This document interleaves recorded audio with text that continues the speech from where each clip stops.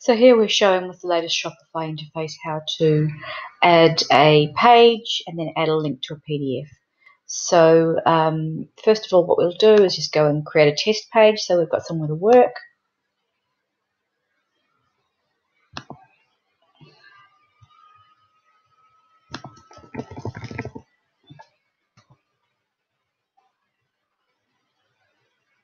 And then I'm going to hold down Control just so it opens in a new window.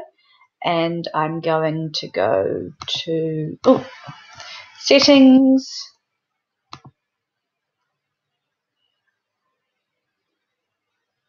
So down on the left here we're on Settings, and we're going into Files. And we can either upload a file, or you've obviously got something here. So we would copy the link, Control C, or just copy. And then we go back to the page or wherever you want it added, and we could say click here to download a brochure. And then we'll highlight that text. Click on this link button here, link it, and give it a title. And then click on Insert Link.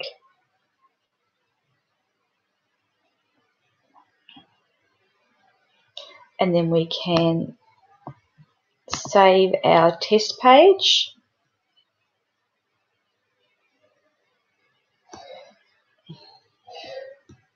And then view our test page.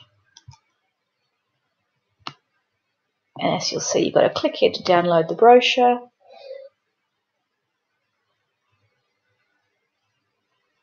And here's the brochure, and then they can save it to desktop or whatever they want to do. So that's how you do it.